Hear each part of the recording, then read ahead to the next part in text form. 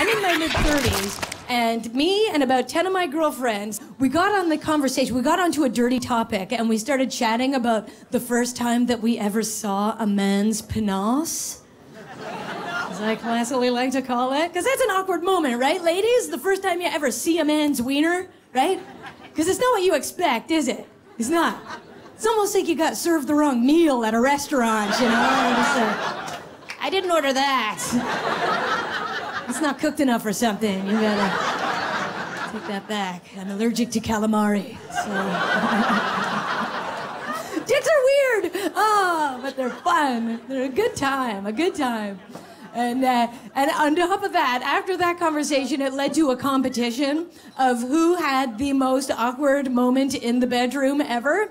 And I truly recommend this for any of you having a drinking night, to have that, because everybody has awkward moments in the bedroom. I've had many. Like, anyone here ever been high-fived after sex? Anyone? Anyone? I have. One over there? All right, a couple? I know, it was so great. It was like he thought he won the sex, you know? He was just like, yeah! He was like, woo, gold! Very fun. But this is what won me the competition. And I used to date this guy, very normal guy, for a long time, and this would happen every once in a while in the bedroom. And I will tell you right now, I have been referred to in the past as a bit of a lazy shag. So I'm not very good at it. But, so I'd be lying on my back and letting him do all the work, right? But I'd make up for it by yelling out words of encouragement, you know, like, good job, and you're gonna get a sticker. You wake me up when you're done, and I'll make you a wicked snack, right?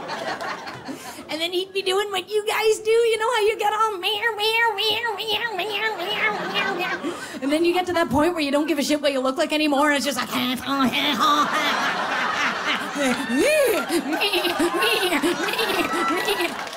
yeah. But there's more.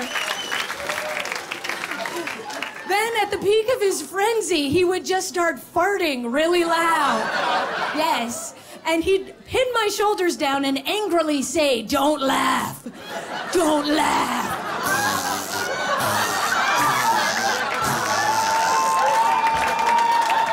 Don't you be selfish and ruin this for me with your laughter. And my dog would be freaking out, just like...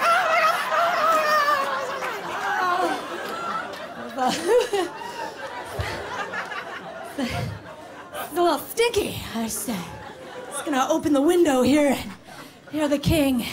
Gosh, it was a real note to self. No sex on Burrito Thursdays.